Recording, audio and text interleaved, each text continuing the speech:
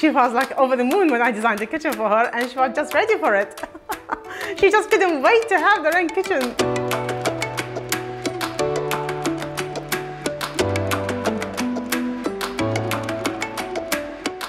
My name's Rebecca and I live in Maidenhead with my fiance Michael and my 3 children, Lucy, Alex and Hugo. We chose Wren because we saw an advert off the television and it's exactly the kitchen that I wanted. So we didn't consider any other competitors, we just went straight to the Wren showroom. Rebecca popped in without me knowing. And I got a phone call, and I think from that moment I knew it was, I think she'd found the kitchen that she wanted. And I said, look what they've given me. They've given me a goodie bag. Had about 6 mugs. My name is Anwar Haddad. I designed Rebecca and Mike's kitchen.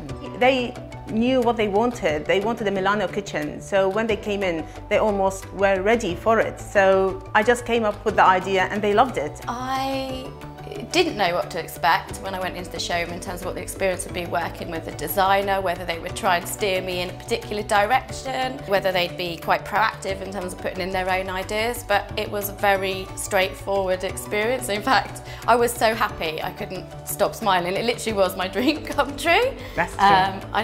I was looking forward to the kitchen, but I was just so excited to see it when it was designed. I asked customers' need. When I met them, obviously there were some quite few questions I asked. What are they looking for to achieve? Kind of appliances, storage, the type of worktops, type of sinks. That's where Anwar was really helpful. Obviously, plotting the kitchen on the computer screen. The options that we were given, obviously, then just all kind of fit into place, and then you kind of building then the kitchen in front of your eyes.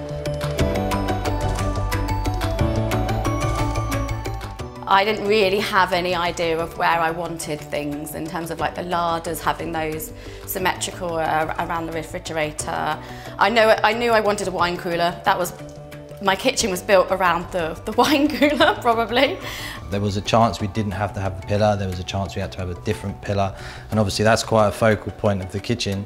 So trying to deal with that, which was tricky right up to the last moment. Yeah. When you have a pillar in the middle of the space, it's always hard to design a kitchen around it. You've got to make sure that you walk around the space comfortably and you make the pillar part of the design itself. The kitchen design was always to be all of us in the same place for most of the time. The kids love it. They can sit up, they can run around, we can see when they're eating. We didn't want anyone to be in any other room. Yeah. We've really tested the space because we hosted Christmas for the first year we had the kitchen. We just thought, when we had what, 14? 14 adults. Adults, yeah. And we thought we actually got the perfect space. Although we were doing the cooking, being able to interact with all of our guests at the same time was great. And obviously everyone else getting involved in the kitchen and drinking and helping laughing and helping, yeah. It was really good. We worked hard for it, they worked hard for this beautiful extension, but I'm sure the dream came true. It's, as I said, I'm speechless for this beautiful kitchen.